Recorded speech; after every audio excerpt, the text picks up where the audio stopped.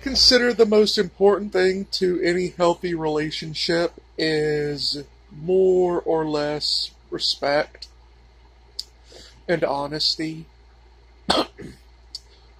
Especially honesty because you have to be able to communicate truthfully your boundaries in order for respect to be given.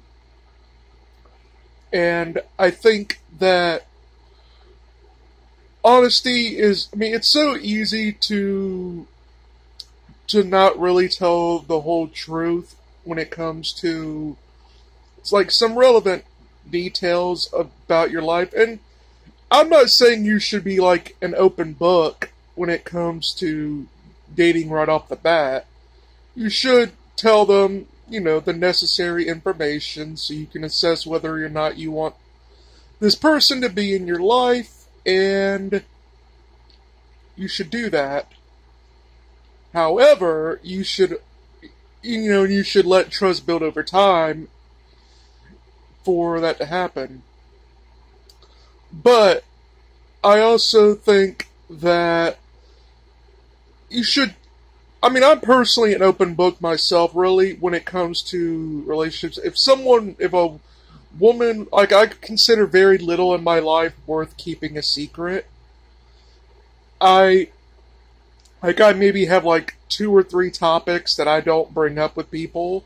But outside of that, I'm pretty much an open book. I'll tell, like, I'm very much into privacy myself.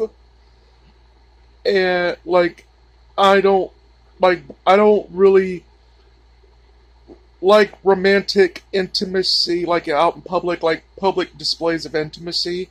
I mean, I will grant that I have sort of broken that. I did make out in a movie theater, but in my defense, there was only a couple people in there, and it's not like it was out in public and blocking people from being able to enjoy everything. Which I've actually seen happen multiple times when I was in high school.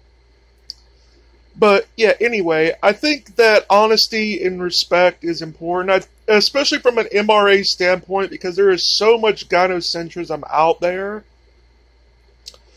that expecting women to have some respect for you as a man and to be more honest with you, it's a tall order because, we're gynocentric and anti-man.